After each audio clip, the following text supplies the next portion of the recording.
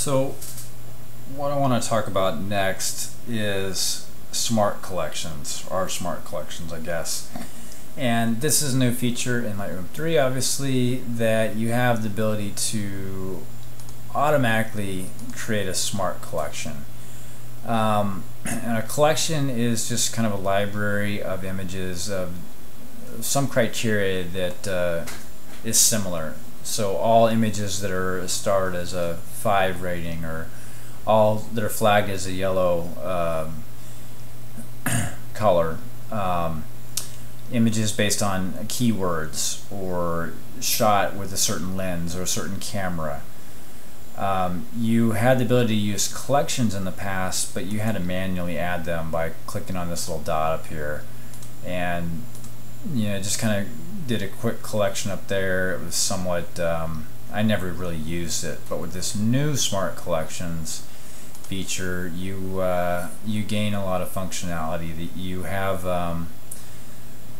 some that came with it, and some that you can create. So I'll give you an example of how to create one real fast.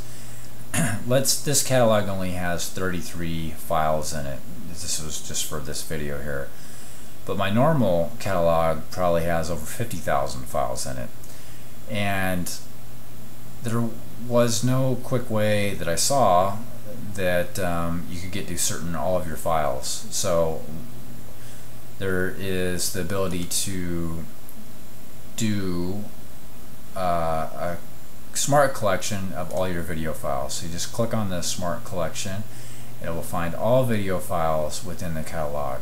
Or let's see, in the past month that were done. So that's one.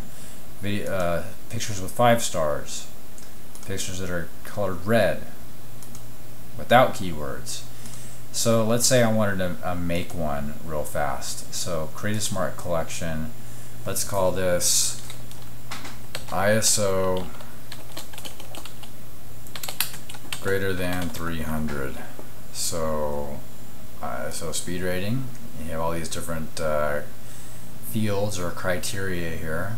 ISO speed rating is greater than 300. I think this was preloaded in here, but you go is greater than, you type in 300 and hit create.